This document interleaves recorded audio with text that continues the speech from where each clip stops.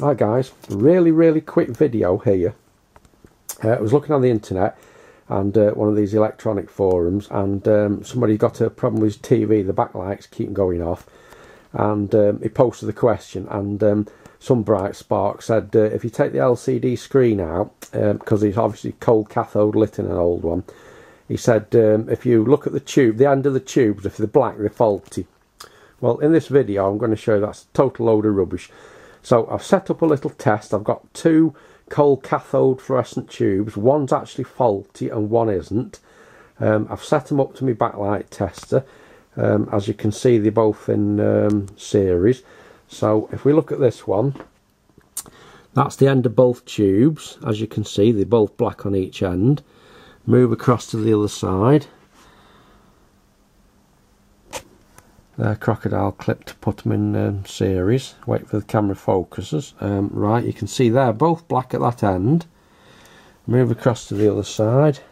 They're both black at that end. So one of them is faulty and one isn't. Now, can you see which one is faulty? Because I certainly can't. The only way to see which one's faulty is power it up. So if you just give me a second, I'll set up the backlight tester I've made. And here we go, power them both up, and there you go. The one that's glowing pink is faulty and the one that's glowing white is working.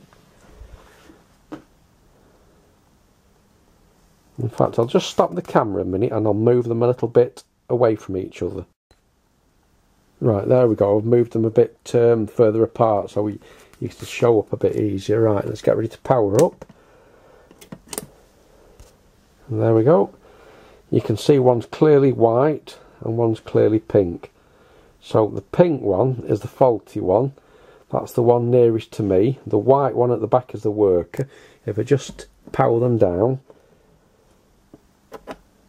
and if you look at them, you cannot tell which is faulty and which is working because they're both black at each end. So there you go guys, a very quick video. Thanks for watching, and just power them up once more. If you want to subscribe to my channel for more videos, and I'll see you soon when I made another video. Okay, goodbye.